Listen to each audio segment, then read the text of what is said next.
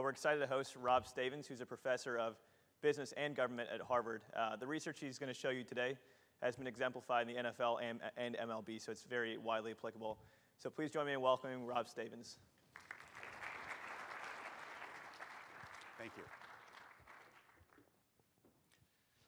Well, I'm delighted to be here. The first thing I want to say is that as a professor, I've been at quite a few student-organized conferences over decades, and I've never been at a student-organized conference that is as well organized as this one. So thank you and congratulations to all of you.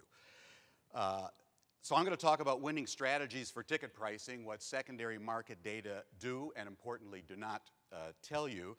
Although I'm a professor at Harvard, this work that I'm going to describe to you this morning is, in fact, joint work with some colleagues of mine at Analysis Group, which is an economic and strategy consulting firm headquartered here in Boston. Andy Paris and Noam Kirsan and others are in the room. But let me tell you at first what it is that we're going to talk about. I'm going to start by trying to give you a brief introduction in terms of some background, what the purpose is essentially of this kind of analysis, get a sense of what the value of it is, and then we're going to look at the analytical methods themselves, and then I am going to provide some illustrative results and the kind of output that comes from this work. So to start with the background. Every day in ordinary markets around the world for all sorts of goods and services, the interaction of the forces of supply and demand yield market clearing prices, by which I mean those prices that just barely sell inventory.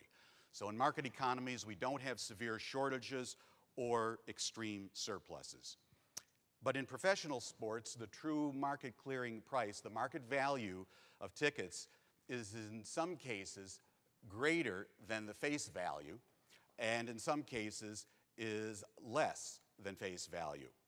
And the true market value of these tickets almost always varies more than face value, according to the location of seats, amenities associated with seats, timing of games, and a host of other factors. And we know this by looking at the secondary market. But one of the major points I want to convey is that very careful analysis is required to develop reliable estimates of true market clearing prices in the primary market. In fact, secondary market prices on their own are often highly misleading. So the analysis I'm going to use employs advanced but actually well-established statistical methods that we have used successfully with Major League Baseball teams such as the Boston Red Sox and NFL teams such as the Miami Dolphins. But in naming those two teams, I want to emphasize that we've used this work and have been involved with major market teams and small market teams, with teams that have the longest sellout streak in the history of sports, and with teams that have a hard time putting enough seats filled to even break even. So to give you one example of this, a real-world application, the Miami Dolphins turned to us to help develop a pricing plan for the 2010 season, both for season tickets and for tickets for individual games. Using an econometric analysis, a statistical analysis that I'm going to show to you, we evaluated consumer demand, we estimated market clearing prices, and we recommended a new pricing approach. As a result, the Dolphins increased ticket prices for about half of the seats. They left prices unchanged for about a third of the seats, and they lowered prices for 15% of the seats. And importantly, they also created some new seating categories we recommended. According to the Dolphins, the result of that was they increased both attendance and revenue. So that's the first possible objective of this kind of ticket value analysis, is increasing attendance or revenue, which are not necessarily the same thing. But there's also improving the quality of ticket services for fans. And in fact, the way I originally got into this work is as a season ticket holder myself of some sports franchises and as a fan.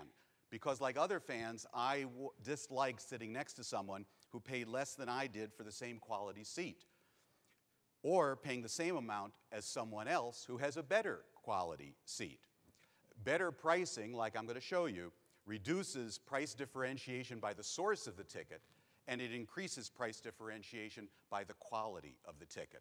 And that's why this analysis is not only useful for teams, not only good for revenue, but actually is good for fans. There's also, of course, the objective of addressing a wide variety of investment questions and improving the understanding on the part of the team of the real market value of its assets. Now, for all these objectives, what one really needs to know is the true market demand for tickets.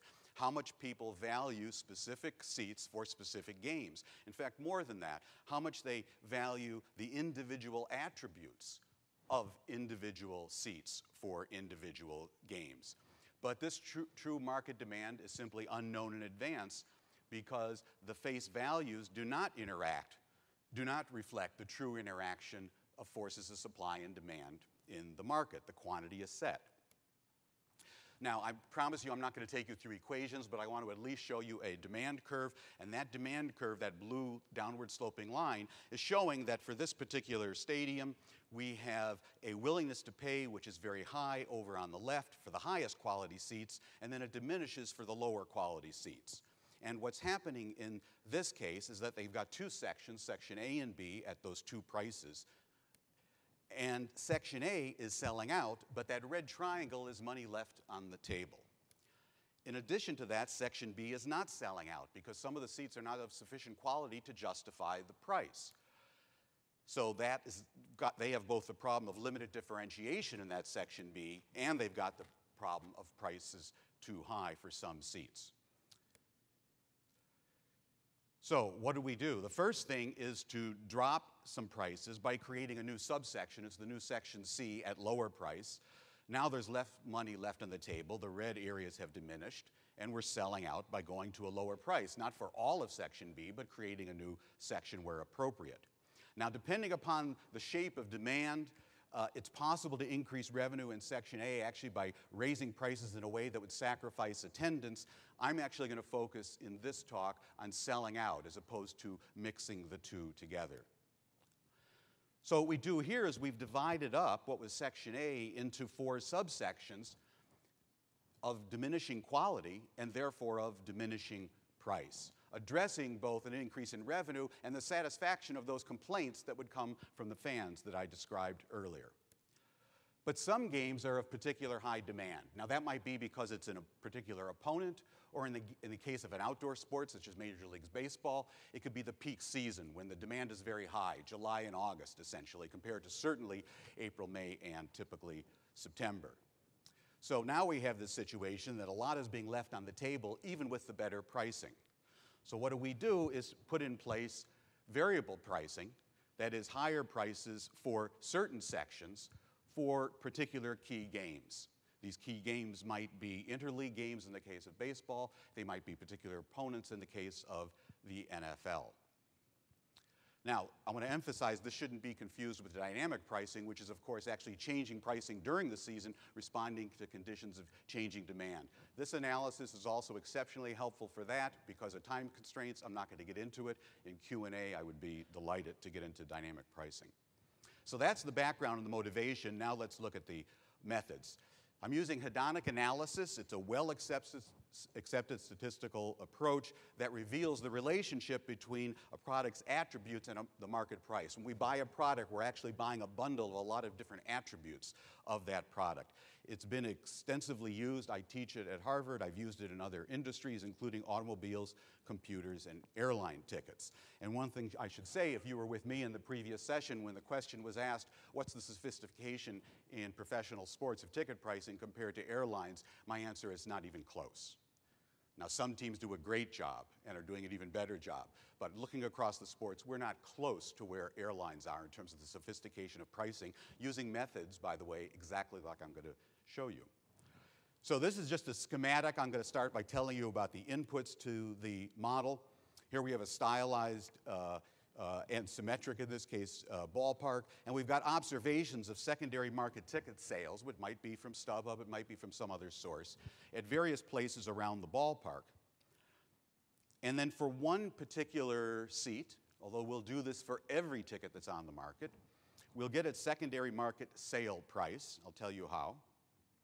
And then we'll also bring in other data, the attributes of the location.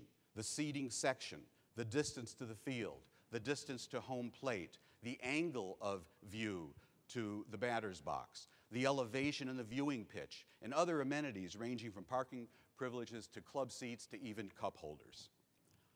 But in addition to that, of great importance are the temporal attributes. Who's the opponent? What's the day of the week? What's the time of the game? What's the expected weather? Not the actual weather for dynamic pricing, but for this, setting prices at the beginning of the season, what's the expected weather, i.e. the climate at that time of the year?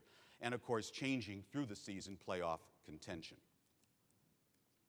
Finally, there are attributes of the ticket sale itself from the secondary market, the number of seats together, which as you can imagine is quite important, and the time from sale to game day because of the pattern we regularly observe with pricing on the secondary market.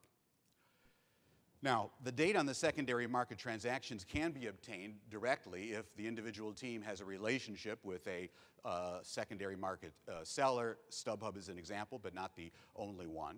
But if the team doesn't have that kind of relationship, then we've developed a proprietary method for obtaining by automatically harvesting from websites and then systematically organizing the data which is there and is publicly available. And we've tested that out and compared it numerous times to getting the data directly. So that's the input, now the analysis, the model itself. So this is a statistical analysis. I'm going to give you a very simple, simplified graphical description of the mathematical model, and it's as follows. We're going to break down the price of a ticket into the component prices that the market values, not that I do, but the market is valuing through the interaction of supply and demand on the secondary market of these attributes. First, the fact that it's a field box seat, and we might also have packed into that distance from the field, brings a component of the pricing, a willingness to pay for that attribute. Turns out it's behind home plate. The market told us for this particular game, that was an additional $15. It's a Tuesday night. Turns out that was low demand compared to the average, an increment of $5 off. And then it turns out its opponent is a team that's always in contention, might even be a rivalry, the Boston Red Sox, and so then it turns out that the market has demonstrated a 20 for that. And that would be a way in which we look at the components of it. But let me emphasize, I've used 4 attributes here. What we look at are 35 to 50 attributes of each ticket, temporally and spatially. And importantly, as you can imagine, these attributes interact. They don't simply add up the way that I've shown you right here. So now for the execution of the model. This econometric analysis is based on secondary market activity. And in fact, the secondary market activity is large. It varies from, in some cases, 30% of every ticket over a season. In some cases, it's as low as 2 or 3%, but it's still very large numbers. And that means that the samples are large and statistically precise. However, very important, the tickets that are on the secondary market are not representative of the universe of tickets in the ballpark or stadium. They are not. They are systematically different. In some cases, the games that are favored because of the opponent are on the market. Sometimes the undesirable games. Sometimes the best seats in a given section. Usually the worst seats in a given section. So the secondary market is not representative of the entire stadium. And since we're interested in the pricing for the team, not what goes on in the secondary market, we have to adjust for that. So what we're going to do is figure out the pricing of all the individual attributes and then repackage them for the typical seat in a given section. Then we can tell us what the market really is saying about the average game, if that's what we want, or if you want to know what the market would say for a particular game, or you'd like to know what it would be for Field Box 23, Row J, seats 3 and 4, April 25th. Then we'll simulate that as well. So the face value in this example, unadjusted, is $40. And the secondary market average was, as you can see, considerably more than that. And this is not unusual, actually $185. But it's not representative of what's really going on. So that $185 can be misleading. Through this hedonic process, we get to what I'd call the regression adjusted value, which is $120. But that's still the secondary market. We still need to get to the primary market. So let's do that. The problem is that the primary market differs from the secondary market in one way. In addition to the fact that the tickets are not representative, it's that the people are not representative. The people that populate on demand side, that buy tickets on the secondary market, are not typical of all fans. They're not representative of the larger fan base. They may well, in many cases, have a significantly higher willingness to pay, which is why they're on the secondary market. They're willing to pay those higher prices. So we incorporate some additional information from the team. We use a proprietary methodology essentially to correct for that bias. And therefore, we go from what I've described to you as these corrected secondary market ticket prices to the true market clearing price on the primary market. So, for example, we started out with a face value of $40. The secondary market sample average that you might observe at StubHub was $185.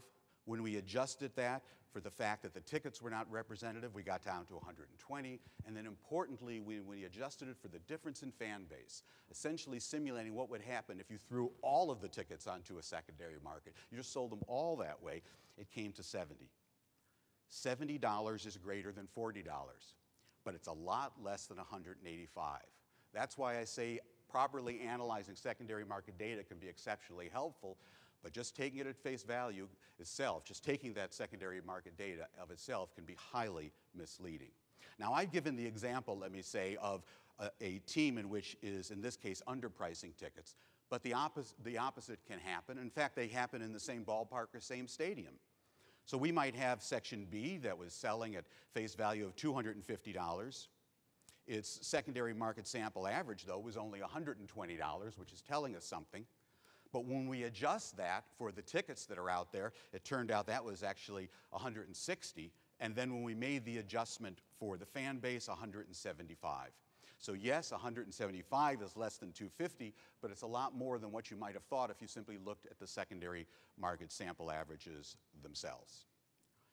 So now to wrap this up, let me take a look at outputs and illustrative results. They're illustrative. Neither of the teams that I mentioned earlier am I revealing to you the results that we've come up with in my work with them over the years. So the analysis output. Here are face values. You can see these sound like football sections, tickets ranging in price from $500 to $55. We found that the market clearing price here in this stylized version would go from $230 down to a low of $55. What does this tell us? Well, the first thing to take note of here is that there's a correlation. Those flag charts are of similar shape. So face value and market clearing prices are correlated, suggesting that the team does understand the relative value of seating categories, but there's still evidence of what you could call mispricing in several sections. So if you want to look at that in terms of the difference, those seats at the top to the flags to the left of the vertical line, those are overpriced, and then you've got some ones down at the bottom are underpriced, both in dollars and then in percentages. So 54% overpriced to 34% underpriced. But looking at those numbers alone is really not sufficient. We have to take account of the capacity of the individual sections. And frequently it's the case that modest percentage increases in large capacity sections can, of course, have very significant revenue implications. Now, what I've shown you there is just a stylized version. Needless to say, the output of this kind of analysis is pages and pages of very detailed tables by sections, by rows, by seats, really breaking it down. There's also the possibility, and where the core is really of, I think, our contribution in this kind of work, is not just so much saying what the pricing should be of the seat categories you have, but how you could change your ticket pricing strategy itself. So there are spatial refinements in ticket pricing, such as improving the boundaries between existing sections, and frequently creating new sections to better account for price differentiation, as in that graphic example I gave you with the demand curve at the very beginning. Also, in some cases, consolidating sections. And then there are intertemporal refinements, essentially variable ticket pricing. There could be peak season pricing, as in the case of baseball, because of it being an outdoor sport, by the time of day, the day of the week, by the opponent, so on and so forth. All of those are possibilities, and frequently huge potential gains in revenue. So to conclude this, and then we can take your questions or your comments, Let me just say two things. The first is that secondary market data, as I hope I've conveyed to you, can be very, very helpful in terms of improving ticket pricing. But as I hope I've also conveyed, very careful analysis of the secondary market data is absolutely crucial. And if it's done right, proper analysis of secondary market data can lead to better pricing strategies, which I am convinced from personal experience improves both the fan experience and also team revenues. So I am going to stop there. Before we go to Q&A now, I want to remind you this work is joint. My colleagues, some of them are here. Matt Notowadigdo, who's assistant professor at the University of Chicago at the Booth School, works on this with me. He was unable to be here, but Andy Parise and Noam Kirsten from Analysis Group are here. And if you want to follow up beyond the Q&A, then certainly during the break, see one of us in the hallway or whatever. And with that, let me ask the organizers to ask for questions.